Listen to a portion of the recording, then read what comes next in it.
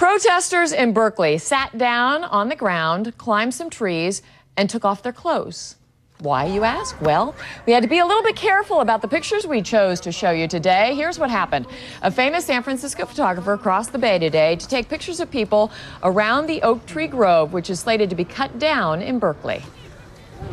It's a way to speak up for this specific grove of trees. It's both. It's the general about people and nature, and also this specific grove of trees will be removed. It's the last stand of native live oaks on the flatlands of Berkeley. Everything else has been taken out for our beautiful city to arise. And it's a beautiful city. Today's photo shoot featured the Save the Oaks Foundation. The group has been protesting the university's decision to get rid of those trees in order to build an athletic stadium. Protesters have been sitting in the trees, by the way, since December 2nd.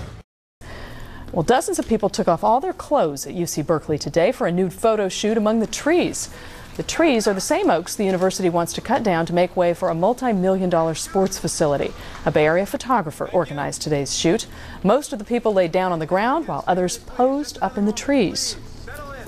So it's about our being connected to these trees and